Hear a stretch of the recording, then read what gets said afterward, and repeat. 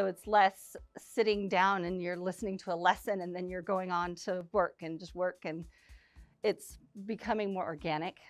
We're playing with the kids, we're being storytellers, we're being story writers, and they're seeing it more as play.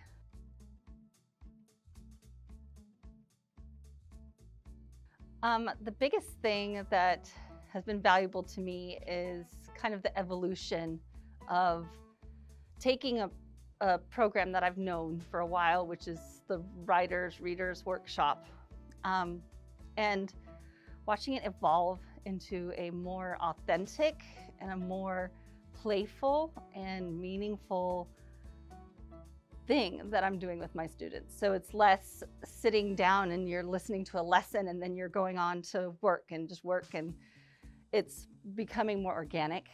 We're playing with the kids, we're being storytellers, we're being story writers, and they're seeing it more as play. In fact, I was thinking, I often talk with parents because kids will go home and the parents are like, "What did you do today?" And they're like, "We played all day." And I'm like, if they can come home and say they've played all day, then I'm doing my job well, because they're working hard, but they're feeling like it's, play to them. But that's how it should be for kids these age.